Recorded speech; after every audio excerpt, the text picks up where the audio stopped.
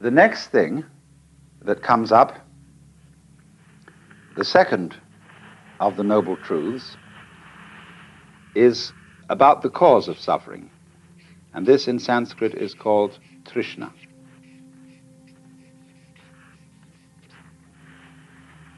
Trishna is related to our word thirst. It's very often translated desire. That will do.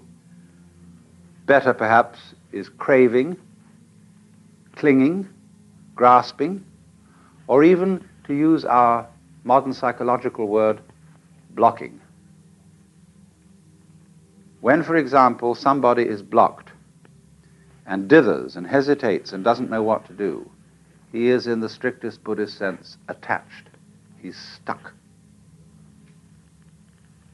But a Buddha can't be stuck. He cannot be phased. He always flows, just as water always flows, even if you dam it. The river just keeps on getting higher and higher and higher until it flows over the dam. It's unstoppable. Now, Buddha said then, dukkha comes from Trishna. You all suffer because you cling to the world, and you don't recognize that the world is anitya and anatman. So then, try, if you can, not to grasp. Well, do you see that that immediately poses a problem? Because the student who has started off this dialogue with the Buddha then makes various efforts to give up desire, upon which he very rapidly discovers that he is desiring not to desire. And he takes that back to the teacher, who says, well, well, well. He said, of course, you are desiring not to desire, and that's, of course, excessive. All I want you to do is to give up desiring as much as you can. Don't want to go beyond the point of which you're capable. And for this reason, Buddhism is called the middle way. Not only is it the middle way between the extremes of ascetic discipline and pleasure-seeking, but it's also the middle way in a very subtle sense. Yes, don't desire to give up more desire than you can.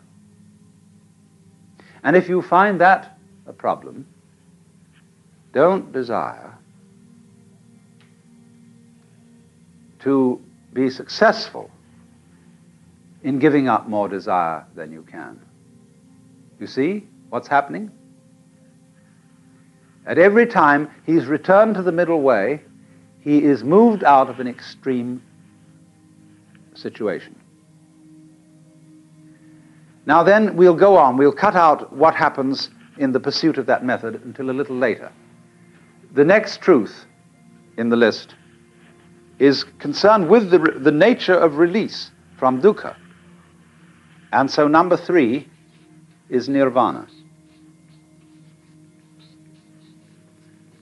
Nirvana is the goal of Buddhism. It's the state of liberation corresponding to what the Hindus call moksha. The word means blow out.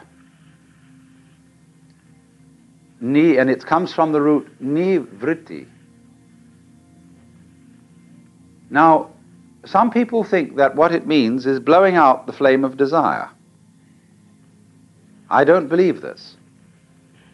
I believe that it means breathe out rather than blow out.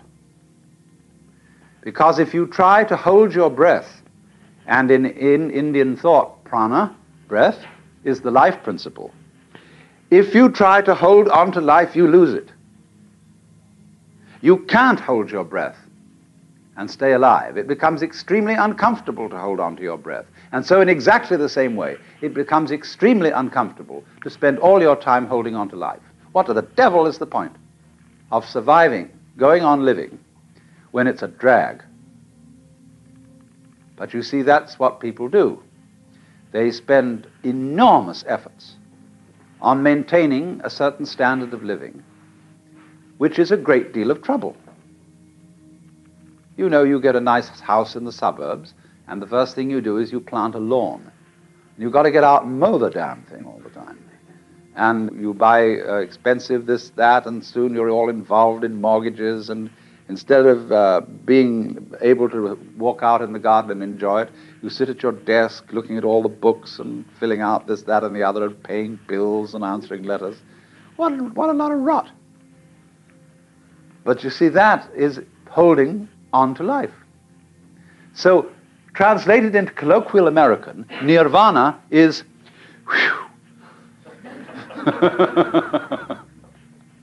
because if you let your breath go, it'll come back. So, nirvana is not annihilation. It's not disappearance into a sort of undifferentiated void. Nirvana is the state of being let go.